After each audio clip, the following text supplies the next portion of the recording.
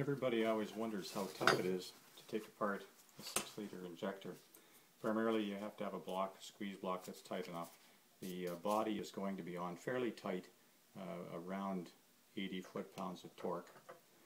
27mm wrench, you could use an SAA one. I think it's whatever the equivalent is, probably 1 3/16". And then make sure it's tight enough.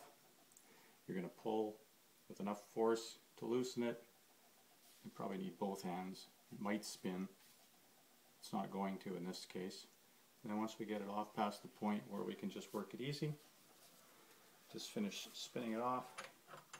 Gets loose, do it by hand. This will come apart almost like if you think about it, it's kind of like a little rocket. I took off the copper washer already. I just used a box cutter to get underneath it and lift it. If not, you could just wait and then the nozzle would come out separately. The only problem is the metering pin itself might slide out on you. And if you weren't expecting it, you wouldn't want to have it bounce on anything hard because it could bend it or damage it. Highly unlikely, but possible. So, first stage comes off. This is just your nozzle. Inside the nozzle itself, you can check out one of the other videos, but you've got your metering needle inside of that.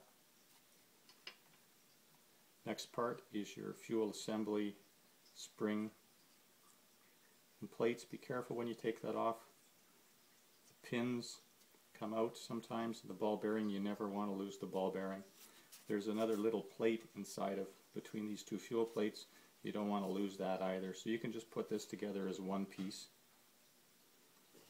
Wrap it in saran wrap. And then the next thing we're going to do is just measure where the plunger sits in the bore. And the reason we want to do that is if you want to make a change to the injector, you have to know where it sits at rest.